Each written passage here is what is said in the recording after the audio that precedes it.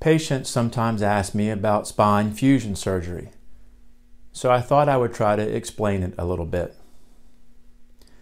Spine surgery often comes down to the word fusion, whether you get the bones of the spine fused together or not.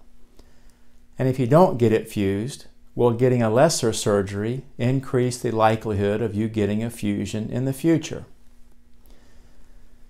The reason you get a spine fusion surgery is because the surgeon suspects there is some sort of instability in the spine regarding one bone in relation to another, or it's suspected that your symptoms are coming from more than one area. The fusion surgery, where the bones are locked together, uses either metal hardware, bone, or both. Now, spinal fusion surgery has been a lifesaver for many people. Patients with spinal deformities or trauma, patients with severe instability or scoliosis or spinal fracture or loss of bowel or bladder function. But as good as the spine surgeons in Charleston are, this is generally a surgery you want to avoid if at all possible. And it has to do with something called adjacent segment disease. Let's take a look. This is an L4-L5 fusion, a surgery done through an incision in your back that cuts important support muscles to your spine. Here's the last rib. So this is L1, L2, L3, L4, and L5. These spaces here are where your discs are, and these holes off to the side are where your spinal nerves exit the spine.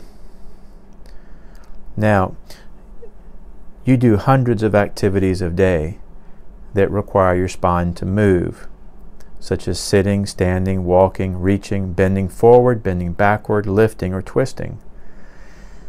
And in order to have your spine maintain the same range of motion after surgery as you did before surgery, that motion has to come from somewhere, because it's not going to come from right here. So these levels right above the fusion and below the fusion are going to have to work harder to give you the same range of motion. So for lumbar surgery, there are really two things that are going against you. Number one, the surgery has to cut muscles in your back, which are needed for support of your spine, and you get this adjacent segment disease above and below the fusion. Now let's look at your neck. This is a fusion of your neck. It is a fusion of two levels, and this surgery is done from the front of your neck, and so it avoids cutting these muscles back in the back of your neck, which is good, but you still have the adjacent segment disease above and below the fusion in order for your neck to maintain the same range of motion.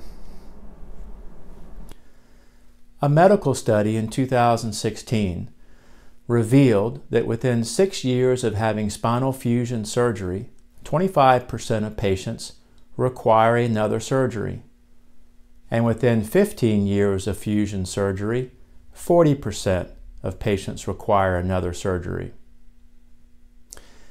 This can be due to persistent pain, failure of the bones to fuse, or the adjacent segment disease we just discussed. What I did not cover today is that surgery can cause scar tissue. And this scar tissue can damage the delicate core muscles that are needed to support your spine. It can trap surrounding nerves, leading to worsening sciatica. And it can also make a surgeon's job more difficult for future surgery, because it's harder to navigate those areas of your back that have already had surgery. If you would like to learn more about what may be causing your pain and help sorting out your treatment options, give us a call. We'll treat your pain as if it were ours.